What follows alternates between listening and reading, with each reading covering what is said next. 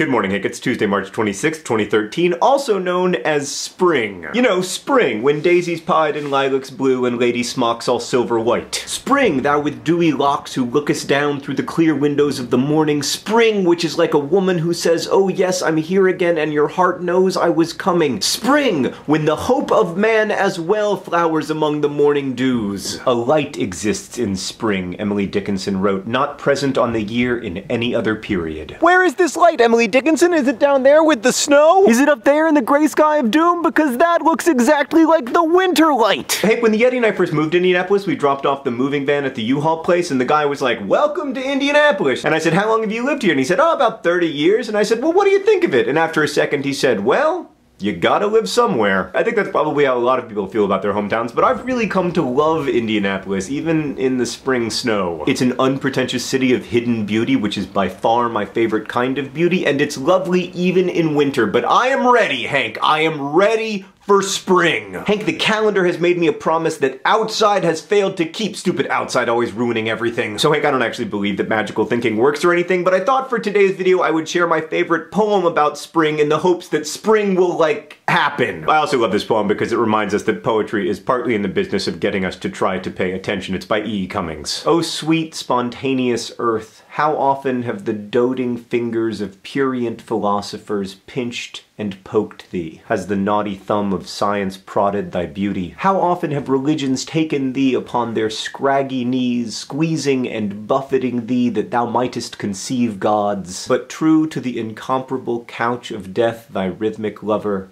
thou answerest them only with spring.